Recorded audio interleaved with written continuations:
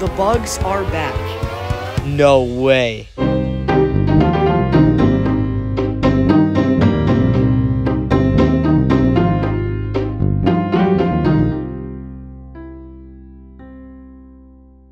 Here's an ant nest of what I believe is called Forelius ants. I don't know if that's how you pronounce it. Yeah, they're very small ants, and there's a species in this genus that I've been trying to look for. I'm getting a specimen of every nest I find in case one of them is that species. All right, let's just try and get one. Usually it's really difficult because these ants never crawl onto anything that wasn't there before. Oh, but that time it did. Never mind. Thank you. After walking some more, I found several more Forelius ant nests and got one specimen from each. I just looked at the ant specimen I got under the microscope, and out of the 2 Forelius species found in Idaho, I believe that this is Pruinosis, which is good because that's the one I needed. I'm not 100% sure though, so I'm going to point mount it, and after I do that, I'm going to look at it under the microscope from different angles, and hopefully it'll be the species I want. So alright, so I just looked at it under the microscope some more, and it is Forelius pruinosis, and it's right there next to Forelius macuki, the similar species, and I was able to tell the difference between the two, so nice, got a new species. Alright, so I just caught this cabbage white butterfly, and I am going to keep it as a specimen, but it's fine because this is a really common species here in Idaho, so killing this one will not affect their population in any way, so yeah. Okay, so the canal is filled with water. They only do this when it's warm enough. It's warm enough, so that's very exciting. Okay, look at that. This is a hole in the ground. You see those moving legs? Those are spider legs. But here's the thing. This is not a spider hole. This is a wasp hole. All right, so around this time of year, you typically will see a lot of these holes in the ground. Those don't belong to spiders. Those belong to wasps. And the reason there's a spider in there is because the wasp has hunted the spider, and it just dragged it back to this hole.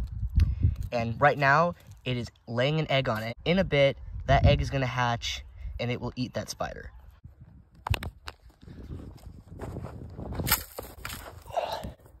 Yes! Just caught this Bombus huntii queen.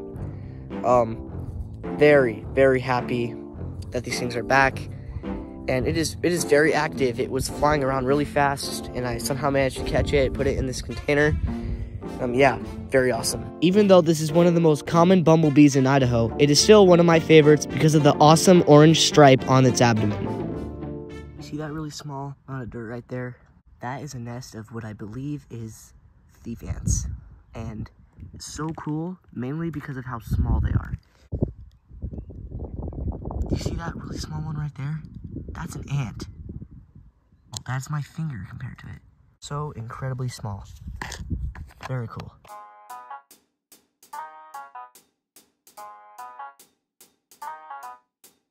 This is an Owyhee harvester ant nest. You might be wondering why I'm showing a nest of these things after I already did that earlier in the video. That's because I wanted to tell you guys about a species very similar to that one that I've been looking for almost 2 years. And that species is the western harvester ant.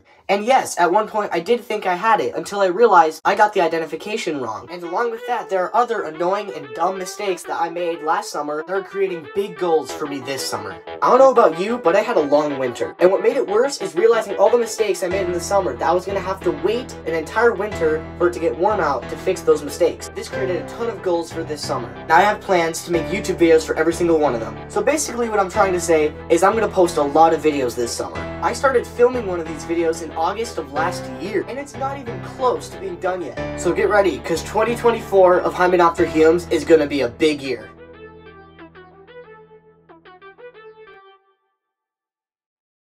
The next day, we went to my favorite spot to catch bugs of all time. The reason I love Catherine Albertson's park is because there's always something new there.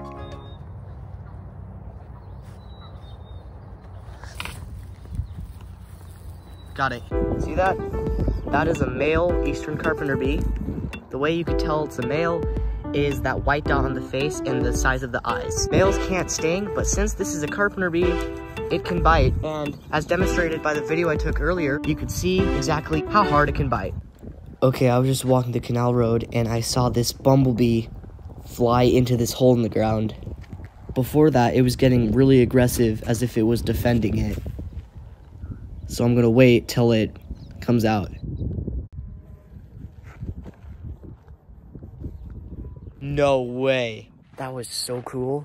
So that hole in the ground, I saw it and there was a bumblebee flying next to it, and I noticed that the bumblebee was getting really aggressive. It acted like it was defending something. I noticed that the hole was there. I was like, no way. So I backed away. The bee felt comfortable and the bee went right to the hole. After a while, the bee came out and flew away and then got aggressive again.